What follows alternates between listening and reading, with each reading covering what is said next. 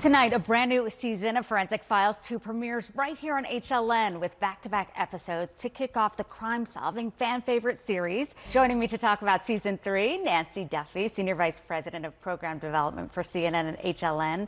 Nancy, great to see you. This is exciting. Forensic Files 2, Season 3, and this is a fan favorite. Well, thank you for having me. We are so excited for this new season. We have great stories this year. Why do you think that the fans get so attached to this? Is that they feel maybe involved in a way that they can say, oh yeah, that connects to that, and they feel like they can solve it at home? I think that's true. I think that not only that, I think we lay out the story in real time. So the investigators are bringing the viewers along, and they are dogged in their pursuit of these criminals who are, these stories we do, the criminals are quite clever. They really feel they've gotten away with it, and sometimes they've gotten away with these crimes for over 40 years. But eventually, dogged pursuit and the science solves the case. What goes into the decision-making on which stories get covered on the show? First of all, the science is the key. We are looking for stories that were solved by incredible science, forensics. Also, participation by law enforcement, because unlike a lot of the shows that we do in true crime, the focus is not as much on the victim as it is on the investigators and the scientists. It actually, many people don't know this, but Forensic Files was the inspiration for CSI. And as you know, that storyline is about the scientists, the forensics, and the investigators, less so than the victims. And it really just hooks the viewers in to try to see how they're solving it, as you mentioned. I want to show a clip now from one of the other episodes on Season 3. She's respected, she's successful, and she's fighting for her life.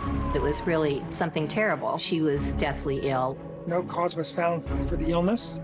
It was so sad to see her like that. Is this a job for doctors or detectives? They were very frustrated, very angry.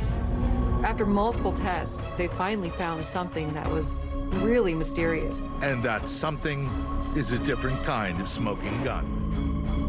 A single pack of cigarettes, that's all that he needed. Nancy Duffy, exciting stuff. Thanks so much. Good to talk to you.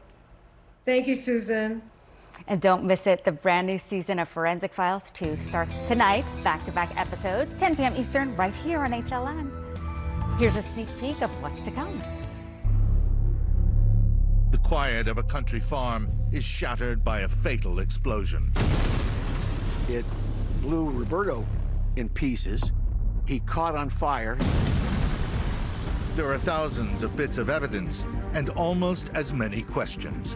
They went out to a crime scene and they collected things that, quite frankly, didn't belong there at the scene. And one more thing is out of place. It's found on a sheet of paper that's blank, but still loaded with information. When you see it, it's like, oh my gosh, that's what that is. That's what's happening. New episodes of Forensic Files 2 are coming to HLN.